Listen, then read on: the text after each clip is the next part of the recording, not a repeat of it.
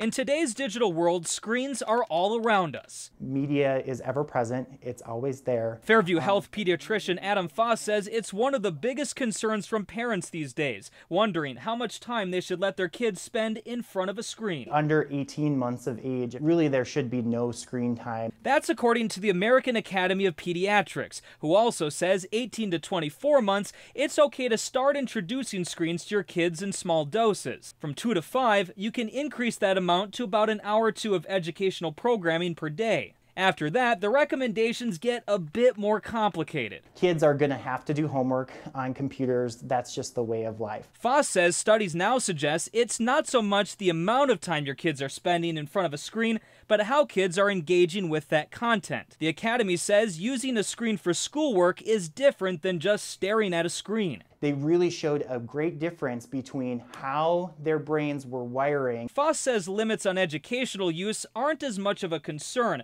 but non-educational use should be limited to about an hour or two a day. And if your kids are using a screen within 2 hours of bedtime, he suggests turning down the brightness so they can fall asleep better. Can really limit your ability to go to sleep. Apple just announced a new feature on its smartphones where users can actually monitor their screen time in an effort to limit technology addiction, something that's especially concerning for school-age kids who now have plenty of time on their hands during summer vacation. Really limiting other things such as social media and other forms of media, usually to less than 1 to 2 hours per day.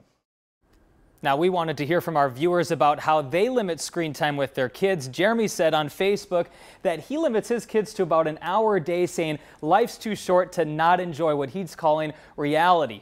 Wild Dad sees the new technology as offering learning tools that we've never had before. Brian agreed with him. He says that there shouldn't be any limits with educational. They should have free reign, but for everything else, he says limits are very important. And all the parents of teenagers out there are saying yes, but so hard to enforce. Thank you, Gordon. Good information.